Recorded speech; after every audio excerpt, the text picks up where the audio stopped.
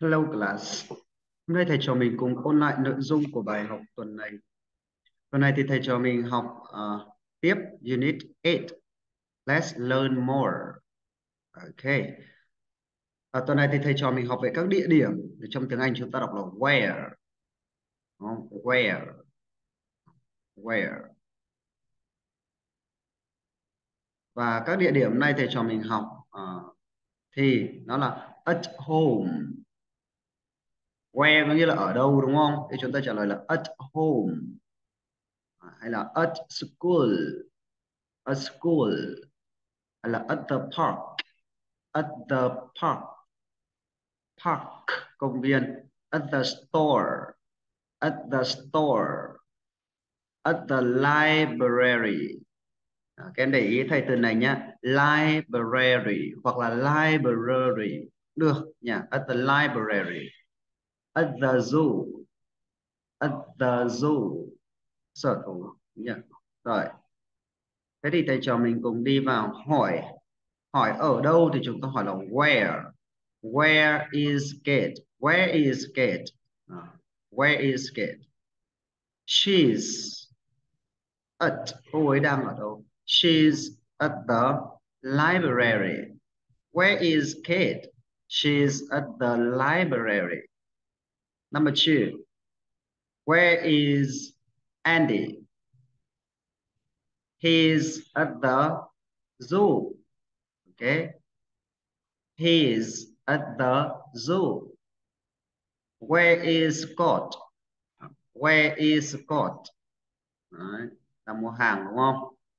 He's at the store. He's at the store. Where is Jenny? Where is Jenny? She's at home. She's at home. Ok, rồi. Rất dễ thôi. Bây giờ thầy trò mình sang hỏi phần tiếp theo. Hỏi ai đó ở đâu thì chúng ta hỏi là where. Where is he? Hoặc là where is she? Và mình trả lời được chưa? He's at ở đâu đó. Hoặc là she's at. Và câu hỏi thứ hai là was he doing? Hoặc là was she doing? Đang làm gì? Được chưa? Câu hỏi where là hỏi ở đâu. What là đang làm gì? Và chúng ta trả lời là he's hoặc là she đang làm cái gì đó. Chưa? Nào, number one, where is he? He's at the park. Was he doing? He's playing baseball. Number two, where is she? She's at the đúng rồi, thầy bảo đúng rồi, đang ở đâu đây? Ở trường. She's at school. Was she doing? She's studying. She's studying. Now, number three. Where is she? She's at the store. Okay, she's at the store. Was she doing? She's buying. Các em nhìn ở dưới này. Buying. She's buying. Cô ấy đang mua đúng không? Comic books. Rồi, tiếp tục. Where is he? Where is he? He's at home. What's he doing? He's eating. Đang ăn. He's eating chocolate. Now, where is she? She's at the library. What's she doing? She's reading a book. Đang đọc một cuốn sách. She's reading a book. Now, next. Where is he? He's at the zoo. What's he doing?